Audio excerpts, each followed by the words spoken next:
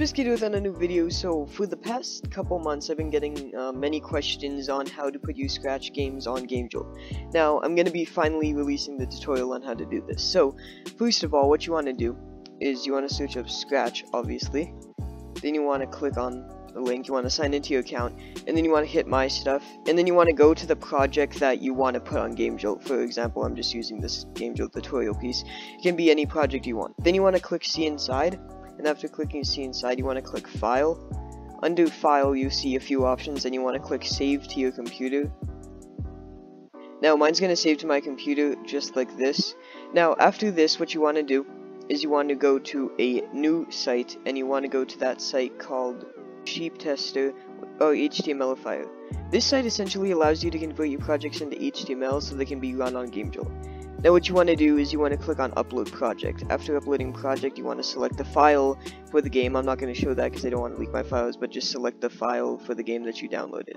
As you can see here, I'm using the GameJolt tutorial. Now all these options below can be a bit daunting, but first, here's the title. So just title whatever your game is. So I'm just going to title mine GameJolt Tutorial. You title whatever you want. Usually this username value doesn't matter unless your game deals with usernames, otherwise just leave it blank. Now you can enable turbo mode. This favicon allows you to add like a tab icon that shows up. I really highly recommend this. It makes your games look really good. Background image you can add too. Show loading bar, so when the game is loading you can set your own custom color bar.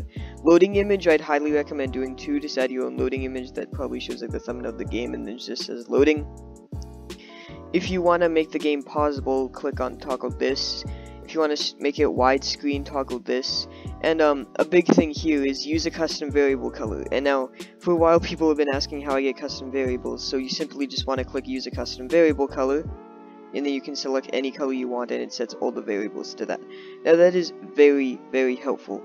Now the stuff down here you don't really want to mess with. It has to do with cloud variables and size with that. But after you're done, you want to simply click HTMLify, and then it will download to your computer. Okay, so now if you click download to your computer, you'll see a file that's an HTML file. Now if you want to test this, you can actually simply open it up, and you'll be able to play it now. So for example, if I open it up here, it just shows GameJolt, which is exactly what I wanted to do. You want to log into GameJolt and make sure you have an account. Next, what you want to do is you obviously want to set up a game to put this in. So for example, I'm just going to use Puffy Scrap Shack Validity. This isn't going to be a live version or anything, I'm just showing this as an example. So what you want to do is once you get to your game, you want to click Manage Game, this little settings button up here. This will bring you to a lot of different sections. As you can see, here's all my analytics. Pretty good actually. And then you want to click Packages. So after clicking Packages, you can see all your downloads. Now here you actually want to click Add Package.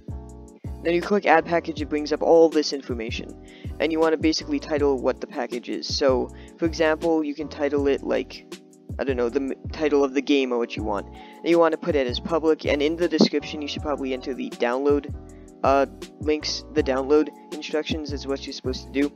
Now what you want to do is you want to click add package. Now after adding package, it's going to show this, and you want to click manage. After clicking manage, you want to hit new release. After clicking new release, it's going to bring up this screen, and you want to put your version number.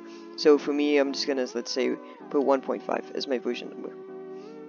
Now what you're going to do is, after at this stage, you're almost done, but what you're going to do is you're going to go into your files section. Now before you upload it, you want to convert the file to a zip file. In order to do this, simply right click on the file on your desktop and then click send to.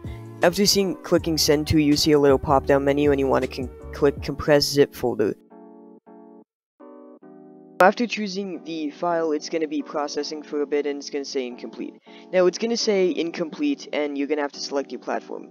Since it's an HTML file, you want to click other, since it runs on basically all of these above, so you want to click other. Now it's going to process your build, of course make sure it's not virus, etc. And after it's done, it will say active. Now what you simply do is you simply click publish release, and I'm not going to do this because obviously this isn't going to be a version on the game, but simply click publish release and you're done.